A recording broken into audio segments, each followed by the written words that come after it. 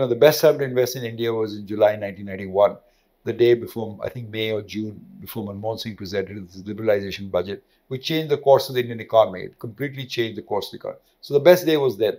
The second best day was today. Okay, you can't win if you don't play the game. If you don't shoot the basket, you're not going to make the basket out there. You have to play to win. So in order to understand the stock market and profit, you have to invest in the stock market, and over time you'll get better at it. Is this a good time to invest? Absolutely a good time to invest. Would I be investing now? Absolutely, I'd be investing now. Would I tell the young people to invest today? Absolutely, I tell them. Hey guys, thank you so much for joining us for the 46th episode of our podcast. We're here with India's 10th biggest investor, Mr. Ramesh Damani. He talked to us about his life's journey, what brought him to the stock markets, the successes and failures, and what they taught him about being a better investor. He also shared his insight on how to navigate uncertain times in the stock market, how to find the right investment themes, as well as what he sees coming in the future for India. Please do join us. This is a really special episode, and I'm absolutely confident that there's a lot that you can learn from this. Thank you.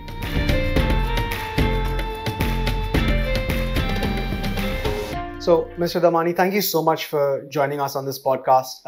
We're very, very grateful that you've taken the time to join us today and share your wisdom with us. As you know, we're on a mission to try and create smarter investors in this country, and your experience and insight would be absolutely invaluable. So, well, thank you, Varun. I don't know about wisdom, but I'll definitely share some of my verbosity with you. So let's go. Absolutely. So I'd love to know about your journey into the stock market. What brought you into investing, and what inculcated that love for the markets in you?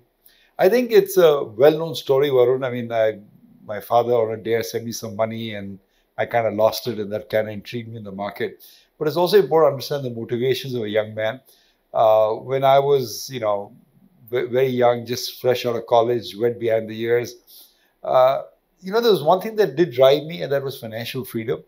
And I never felt, Charlie Munger recently said that, and kind of echoed with what I feel also. I never liked the idea of sending bills to someone to collect money. I just wanted to be the master of my own fate, the captain of my ship, if you will. So while I was ideologically opposed to the stock market, didn't understand it in the early years of my career, I think ultimately the kind of freedom that it offered you, the freedom of expression, the freedom of finance, attracted me to the stock market. So in a way, it is something made for me, because I think temperamentally, I'm a bit of a loner. I don't like, a lot of my friends, for example, build big organizations because they're very successful brokers, but it never appealed to me. I always wanted to, run something, thinking it through, reading a few journals, going through a balance sheet. So I think that's what the subconscious attraction to me in the stock market was. So interestingly, that first $10,000 that you lost, how did you end up losing that money? And what was that in, if you don't mind asking? It's not embarrassing now. It's pretty embarrassing at that time. Now that I made some money, I can talk about it with some humor. How did I lose that money? I made what is, mistake 101 in the stock market, that I drove while I was looking at the rear view mirror and not at the front view mirror. Stock market is always about looking in the front, discounting the future. I look backwards. What did I do? I bought the stock in the 80s. And if you remember, the period before that was a period of very high inflation. Mm-hmm. So all the gold, the real estate, the commodity companies had done well. So by the 80s, the correction had happened, the bull market was over, and it's down 50, 60%. So in my naivety, I thought, well, they're already down 50, 60, 70%. How much low can they go? Little did I realize they could go down another 50, 60, 70% from the price I bought them, which is exactly what happened. So round trip, I lost 10,000 very shortly.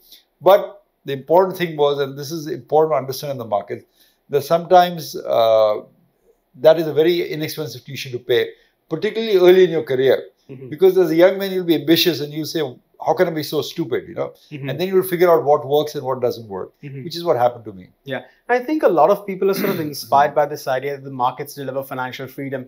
I think they're following in your footsteps and the footsteps of a lot of other successful investors. But I think particularly post-2020, a lot of the investors into the market are new. And they haven't really developed an investment philosophy. They haven't really got a sense of how to build a portfolio or what to invest in. But you've obviously got the experience. So what's your investment philosophy today, and how has that evolved through time? I don't know if you've seen that movie, the 1969 classic, The Graduate by Dustin Hoffman. I don't believe I have. It's a classic movie. Go see it sometime. And he's a young man out of college, and he's groping for answers. And uncle comes up and whispers to him, I have only one word for you: plastics. And the one word that I would suggest that everyone wanting to join the stock market in 2020, 2021, young, is understand compounding. It is the eighth wonder of the world, as Einstein called it. And it's the accelerator, if I can pun on your company, of great performance in the market. To understand compounding is to understand how to be financially free, how to be wealthy, and understand how the markets really work. When you realize you take away the greed and envy that follows us in the stock market, someone's always richer, someone's always got a better trade, someone's always done much better than you in the market. But you understand compounding. That's the way how money becomes wealth. I think that is, the true magic sauce I have found in the market. And if you can compound over long periods of time at 22, 23%, no matter what you start off with, you're going to be very wealthy at the end of the journey. And that's what the stock market is about. At the end of the day, to make you wealthy at the end of the journey. It's not a quick fix plan. It's not like going to the races. It's not like buying a lottery ticket where overnight you become rich. It's a long, slow grind. And if you can't wait those 20, 30 years, you're probably better off playing the ponies. That makes a lot of sense. So I want to try and dig into this a little bit deeper, because obviously compounding is delivered by growth, right? And India is a growth economy, growth country. But I think famously in your past, you've mentioned that you like value. You like looking at balance sheets, as you mentioned. So how do you find that balance between a company that's valued really well and a company that's growing really quickly? Because if we take the market today, a lot of the really high growth companies that are darlings of the market are very richly valued. And like you mentioned, you don't want to buy something that's too badly valued. You want to kind of buy the right stock. So how do you find that balance between growth and value? Well, I find often people make this mistake. It's the wrong question to ask, whether I buy value or whether I buy growth. Value and growth are joined to the hip. They're cousins, in fact, even first cousins, I would say, to each other. Growth is just a component of the value. You could have a stock in NVIDIA that is just going up, soaring in value because of growth, but the growth is providing the value. Then there are stocks that the market is not recognizing the value for. So growth is just a component of value. So I don't particularly like the feeling that I'm a value investor, not a growth investor. I love growth, okay? But it has to come at a price. A mistake a lot of people made in this current bull market, for example, is to assume you buy growth at any price, or you just buy a good company and that should be good enough. That's never true. You were in America and you were in UK, I was in America. And in the 1970s, there was what they call the Nifty 50 bubble. They also had the Nifty 50 stocks in America out there. Companies like Avon, Polaroid, Walmart, Exxon, whatever, Bank of America, that people said were one decision stocks. You buy them at any price and it doesn't matter because ultimately you'll end up making money. You can't do that. In the stock market, that's a very expensive lesson to learn because you make some money initially. And then, of course, the long correction will set in. And for 10 years, levers didn't make money. For 12 years, Infosys didn't make money in India. So you have to buy it at the right price. That's very important. And I think my foundation as an investor was understanding that I'm not opposed to value. I'm not opposed to growth. I think they're both part of the same equation. But to understand that, I think took me a few years also. So this finding the right price for a company, like you mentioned, do you have some sort of thought process or framework that you go through, or is it just years of experience and feel that you know that, okay, this is now at a right price? I think most people would have understanding if they actually push themselves to do it. It's not that I have any special insights or understanding. The first thing you need to do, Varun, is you need to understand what the market cap of a business is. Number of shares outstanding times the current price. You go to any decent software, get the market cap by rote almost, right? So you understand what a business is valued at. You add the debt to the company, you come up with enterprise value. And then you ask yourself a very simple question. Would I pay that much to buy 100% of the company? Or would I, not pay that much if I were a private businessman? Now, most people are very afraid to ask themselves the question. So I'll give you two shortcuts. The first thing is try, say you're a novice investor, instead of looking at companies like Reliance or Tata Steel, which are in the few lakh crores, you start up companies that are 1,000 crores, 2,000 crores, 5,000 crores, because you understand that business. And how do you understand the business in a sharper format? Look for your circle of competency. For example, you're a software person from your background. So you look at software companies. We look at software startups, the smaller end of software companies, not the Infosys TCS. It is called the circle of competency. So if you're a banker, you can look at the financial stocks. If you're a practicing doctor, you look at the medical, the pharmaceutical companies. And that will give you an edge that Dalal Street gets, few years later. Because you're already in the business, you understand how the business is doing. So rather than being a mogul in software and steel and salt and consumer business, try and find your area where you have an edge and use that edge to your advantage. So to come back to the point, this is how Warren Buffett explained. I think it's a great explanation for it. Is that, and I'll change the baseball analogy to the cricket analogy so that people understand out there. We tend to think of the stock market sometimes as a T20 game, that every ball you either score a run or get out, because it is very important. You only get 120 balls to play in an inning. So every ball is of particular importance to you. The stock market is not like that. It's like a 5-day test match where you can bat for as long as you want, 2 days, 3 days. And every time a pitcher throws a ball to you, imagine he's throwing a stock to you. Infosys at 1400, Reliance at 2500, ITC at 400 rupees. And you have to do nothing. If you don't like the price that is being thrown at you, ignore the stock. But if it comes at a price that's very attractive to you because you've already done the homework in terms of market cap, in terms of the enterprise value, in terms of the prospects of the company, you say, how is that possible? And typically in bear markets, you'll find, as to use the cricket analogy, the white ball outside the off stump, you can hit over the top for a 6, okay? Right. Because there'll be that kind of value delivered at that time. So market is very schizophrenic. But the beauty is you don't have to do anything.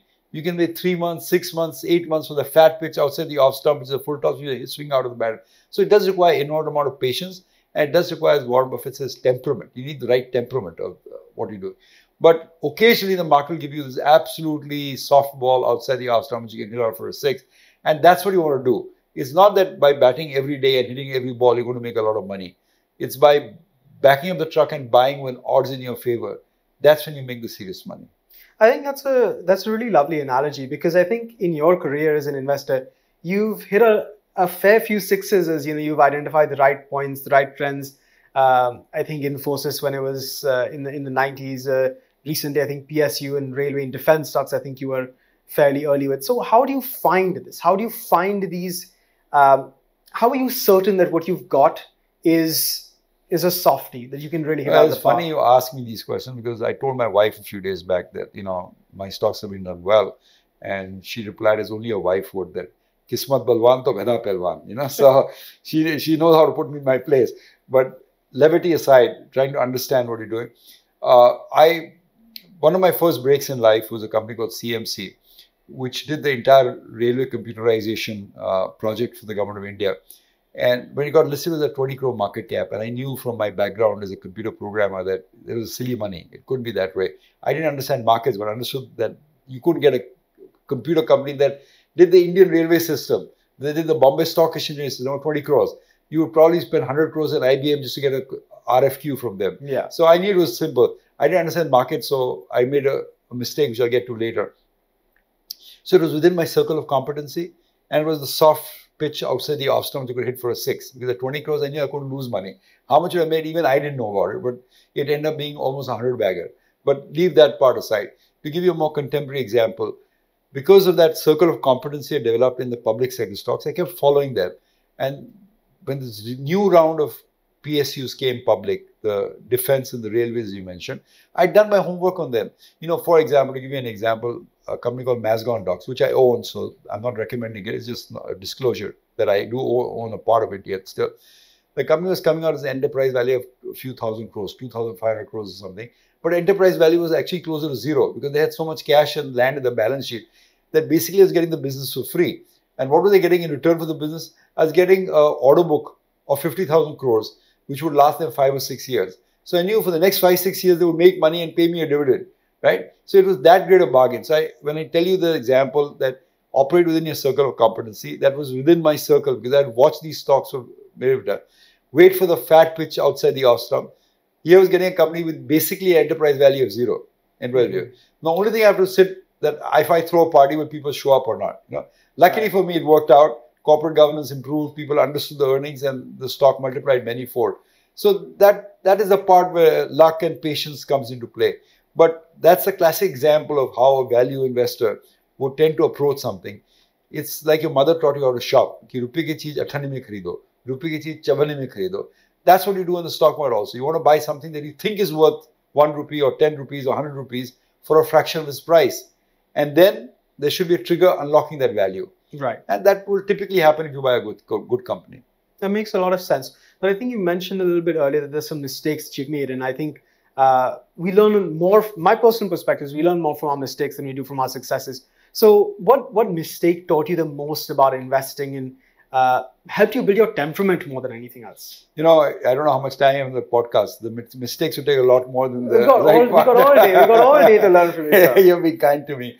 But I tell you what, it's a bit audacious, and I want to make this point only because I think I'd like to inspire your generation of viewers, the younger people coming to the market out there. Take me back to when I was a kid. I went to HR college, which is a local college out here, and at 20 years I went to America, studied there in America. So it's a bit audacious what I'm saying, but a lot of my friends here who had more verve, more panache, if you will, went on to become billionaires, and that was the size of the opportunity that was available to us. So while I can applaud myself in the back and say, you know, Ramesh, you've done well, and if you'd asked me, my younger self when I was 20, that if my net worth at 60 was this much, would I have been happy? I said, get out of the park. I'd be thrilled to death. Okay. Here it is, I'm much richer than I thought I would ever be. And yet I'm more frustrated than I would ever be. Only because not because I miss the money. I mean, the real value investors really don't care about the money. It's how you keep score, Varun. It's how you understand how you've done in life, you know. And what I regret is that the opportunities ahead of me were so great that I could only encapsulate some of them. Okay. And I mean that as a self-criticism, not any other way. I'm perfectly happy with my life. I'm perfectly happy. God has been very good. I've been very blessed. But I wish I had seized the opportunity to the degree that my friends had seized it. So I think that was, you know, a big mistake in making. You could have a successful career and still feel frustrated. And I don't know how to explain that, but that's part of it. No, I think that's interesting because it's poignant. It's poignant. Yeah, you're right. Because, you know, sure, in the 80s, the size of the opportunity was immense. But I don't think that opportunity size has diminished today. I think, if anything, it's bigger even. I'm really glad to hear you say that, because you're right, absolutely right. Each bull market will make you stronger, richer, and more powerful than the previous bull market. Yeah. So this is just the fourth or fifth bull market I'm experiencing, okay? And the culmination of the efforts in the fifth bull market. By the time the 7th, 8th, 10th bull market rolls around, it'll be much bigger, much wider, and there'll be more opportunities for everybody, not just for me. So it's a good question. A lot of people say, oh, you guys are lucky you came in India when liberalizing in 91, the index was 1,000, now 75,000. You know, but you would say the same thing, the index is 150,000. You know, you'll say, oh my God, I wish I had done that 75,000. So I was yesterday at a conference and someone asked me a similar question. And I said, you know, the best time to invest in India was in July 1991, the day before, I think May or June, before Manmohan Singh presented his liberalization budget, which changed the course of the Indian economy. It completely changed the course of the economy. So the best day was then. The second best day was today. Okay. You know, you can't win if you don't play the game. You know, if you don't shoot the basket, you're not going to make the basket out there.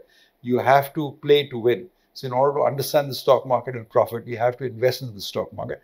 And over time, you'll get better at it. Is this a good time to invest? Absolutely a good time to invest. Would I be investing now? Absolutely, I'd be investing now. Would I tell the young people to invest today? Absolutely, I tell them. But used as not as a 5-week thing or even a few years thing, but use it as a 15-year, 25-year, 30-year stepping board. Look at the financial arc of your career, how it's going to take. And if you compound your money over the next 15, 20, 30 years at some reasonable rate, you're going to end up with very good prospects. That's, again, very, very, very poignant. So I want to kind of touch on this theme of opportunity for a little bit more. So if you look at India today, you look at the opportunity that you have in front of us with your wealth of experience. Forget stocks, forget investing, forget that side of things. Where do you feel the real opportunity from a business, a value creation perspective lies that entrepreneurs in this country like myself can still unlock? You know what? There are three forces that are driving this change, but it's based on what I call the great Indian middle class being born. All right. You lived in overseas society, you understand how middle class is there. And it's actually started with the Victorian England when people wanted better people to be nurses, to be doctors, to be, you know, technicians. So middle class was born. You had to pay them better. You had to improve the standard of living. By some understanding, a gentleman called Bhumi Kharas who writes about this. He's the author I would recommend to people to read about. He talks about the great Indian 5 billion people join the middle class in the world. The 8 billion of us and the 5 billion people join the middle class in the world. A lot of them are now coming from India. In fact, not from China, but from India. And the middle class is going to drive the change. And what is driving the change of these middle class? I call it a three-legged stool. It's democracy, which makes the politicians accountable to the people. If they don't deliver, they're thrown out. So you have to deliver growth for the people. It's called demographics. India is a very young country, okay, and we, aspire. I think in the new elections just announced, I think maybe 9-10 crore people will vote for the first time. They're the new aspiration class of India.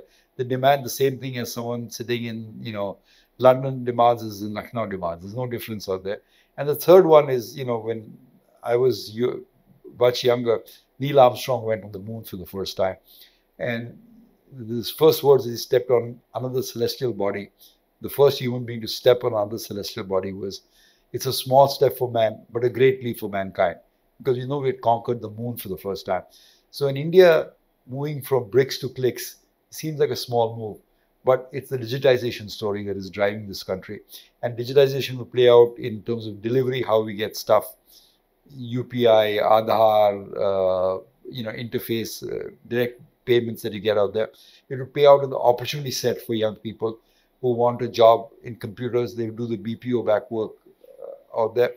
And it digitizes almost everything. Everything in the world is now going to be digitized. In fact, I read in the Financial Times before I came here that all products in the world will be first made digitally and then they'll be made physically, right? So there's a massive opportunity in digitization. It will allow India to leapfrog 50 years of chronically bad infrastructure because you don't need that much digital infrastructure. And we are already ahead in the world in payments, the best in the world in payments, the best in so many things. A lot of the Google software is designed in Hyderabad and Bangalore and places like that. So I think it'll be a great leg up for us Indians because we are the right place at the right time. We are workforce. Here's a stat for you to remember. I mean, when I lived in California, no, I'm not talking when I live, currently in California, I think the minimum wage is $18, $20 an hour. And unemployment rate is 3%. You cannot get people at the minimum wage to do your work for you. You pay someone, not $20 a year, but you pay them some $5 an hour. You're going to get the best cream of the crop coming out here and working for you. So I believe there'll be a second wave. We've already had a software wave, and that is being met now by AI. So I'm not very pretty sure about it. But there could be a second wave in the BPO business, the digitization business, doing the back office processing in India, using AI, of course, which is a bit of the black card. There could be a second wave coming of that. So a lot of people would be employed in that, this thing. The other theme is, like a China plus one theme. If we start looking around, a lot of Indian people are now benefiting from that because people want to diversify the supply chain. So whether it's radiator companies, whether it's engineering companies, whether it's, service manufacturers, whether it's assembly people, a lot of people are now diversifying to India. And that is starting showing through the balance sheets and the profit and loss statements I've seen. So I think that will, be two themes that will power the next few days. So the overlying theme to, put a bow around what I'm saying is the growth of the Indian middle class. It's being driven by three pillars, what they call it: demographics, democracy, and digitization. These are three Ds that are driving this pillar. And then how do you play that? You try and, scalp the digitization because those are where the opportunities are. Yeah. And digitization also means better corporate governance, and democracy means better corporate governance. A lot of the public sector have been transformed by better corporate governance. And democracy calls that. People who want to be re-elected understand that they want to stop corruption, stop leakage, and have better corporate governance. And that's been the transformational aspect, which I think is underappreciated yet. So I wanted to share some perspective on the digitization thing because I think, I'm sort of quite deeply enmeshed in this. I think you're right that digitization, particularly in the AI side of things, will drive a lot of job creation in India because I think what people don't appreciate unless they start working with the technologies, it's much more data intensive than people think. And so that requires more manual work to get things up and running. But if we look at even if we look at the software wave that's played out over the last 20 years, the wealth it's created and the wealth that can still be created by the next wave of digitization, it's not nearly as broad as, let's say, what's happened in China with manufacturing. I think if we look at the direct and indirect jobs that are created through IT, that's maybe 10 million, 15 million at best if, I don't have exact figures, but something in that range. We still have our middle class, if we think about it from a quartile perspective, is still not formally employed. There, I think if we commonly use the India 1, India 2, and India 3 framework, it's still people that are not in formal jobs because the formal sector is still so thin. So do you think that can still change, or are we always going to be this thin, educated? It has to considering change. class? For India to be a prosperous middle class country, it has to change. Do I have a clarity how it's going to change? No. But I think it provides a great deal of opportunity. We'll see. We'll see how this plays out. But I'm willing to bet on these companies that are doing the digital transformation, because I think that will provide a huge opportunity. They might grow instead of 30% at 20%, but that's good enough. They grow. So it's difficult, when looking in the future, it's extremely uncertain. So I don't know exactly how this plays out. But I know that I'm bullish on this country. And this is what I learned from all my friends, to remain bullish in this country. And that has shown up in the opportunities that are available. Now, you have to put your bets somewhere. You can put it on, the consumers, which is a good place to put your money in. Digitization. There are many themes you can play. There are many ways to skin this cat. I'm just suggesting to you one or two ways that I'm looking at. When I came here, I was reading a paper in the afternoon. Someone told me that the most important way to play all this is electricity, because electricity is going to be in short supply, because the AE requires so much electricity. The electric automobiles obviously require electricity. So electricity demand, people who make generators, people who generate electricity, people who make the parts will all do well. So maybe that's something I would look at also. But there are lots of opportunities. I'm not saying I have the opportunity, but people who say that these opportunities are not there, I'd like to remind them that forget what happened in India. In a mature market like America, okay, you had a company like NVIDIA go up from a few $100 million. I think in 2005, if I'm not mistaken, it was a few $100 million, $4 billion. Today it's a couple of $1 trillion, right? So the opportunities every day. Facebook, Meta, Google, Amazon, all came up in the last 20 years. So there's great opportunities everywhere in the world. People who understand digitization will, I think, prosper eventually. That's very useful, and I think it's very poignant once again to remind our viewers that you should always stay invested in India. So just one last question from me today, because I know you're a fairly voracious reader, and that's served you really well as an investor. So for anyone that's trying to upgrade themselves, upskill themselves, what sort of reading material, what would you recommend they use to become better investors? Well, I think the first most important thing is to read. If you want to be a good investor, I don't know anyone who's been a really good investor without reading. You could become a trader and you could do fairly well for yourself. But to be a good investor, you need to read almost all the time. And it's not really that important what you read. You could read biographies, you could read investing books, you could read balance sheets, you could read, newspapers, magazines, whatever. But I think to be a really good investor, you need to read like 4-6 hours a day. So that's quite a commitment you're making, about 30, almost like a part-time job of reading. And you need to develop the temperament, to be a loner, to think for yourself, to do your own homework. All those are important. So what would I recommend to read? I mean, first, of course, just read. But if you're particularly interested in becoming a better investor, I think the two best investors are Buffett and Munger that I know. So there are a lot of books about them, about Buffett and Munger that I read. The Berkshire Hathaway shareholder letters are a good place to begin with. You have a plethora of choices out there.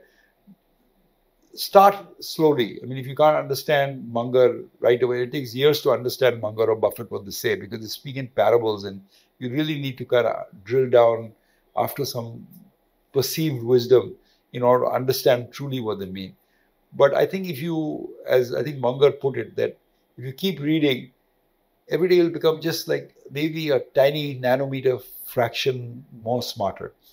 And that will compound over the next 5, 10, 20 years and make you a truly good value investor. So my first advice to everyone is just start reading. Start with whatever makes sense to you. The newspaper, Forbes magazine or Fortune magazine, Wall Street Journal, then maybe a book on a good investor, and then maybe move up to Berkshire Hathaway letters and so on and so forth. But do read.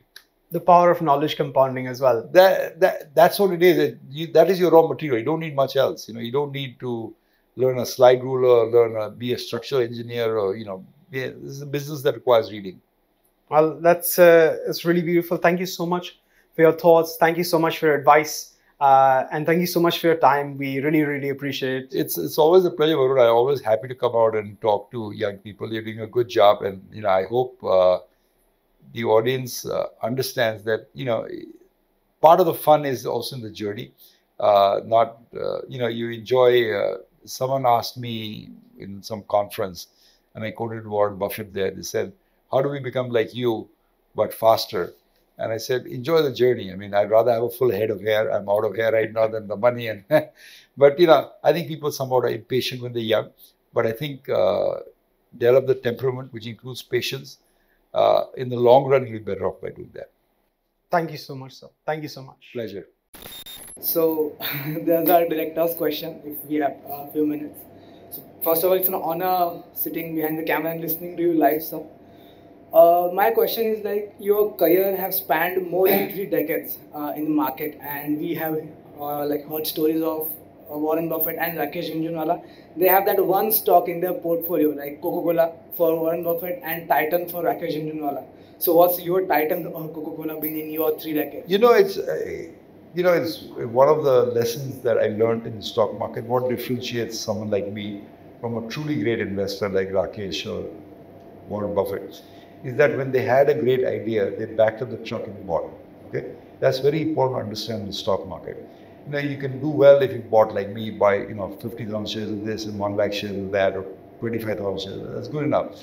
But if you truly have convinced about an idea, and great opportunities and great ideas are very rare. It's not that you get one every 5 years or something. At that time, you need to back up the truck and buy. And Rakesh Jhunjhunwala backed up the truck and bought Titan. Warren Buffett backed up the truck and bought Coke. And that's why they're called the greatest investors. Now, it's not easy to do. It's very easy to speak and say that I'll back up the truck. But remember, you're dealing with uncertainty. You're dealing with unknown. You're dealing with the risk of losing money. So in order to be a great investor, you need to conquer all of that.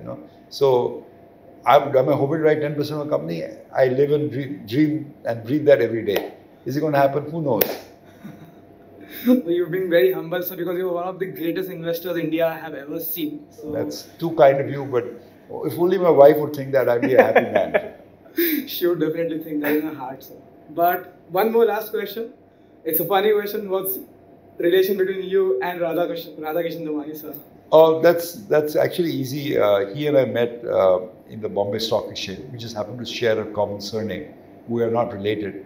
But in America, they have a concept called the Dream Team. You look up the sports players, whatever. And I actually was lucky when I came to the stock exchange. The first day I met Chandrakant Sampath, I met R.K. Damani, I met Rakesh Jhunjhunwala, I met Durgesh Bhai from Enam, Nimesh Bhai from... All these great people I met within a few weeks of each other.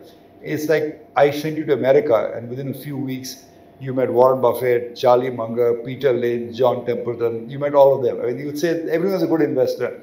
I happened to meet them, and they all became great investors who taught me a lot. So we are deep personal friends.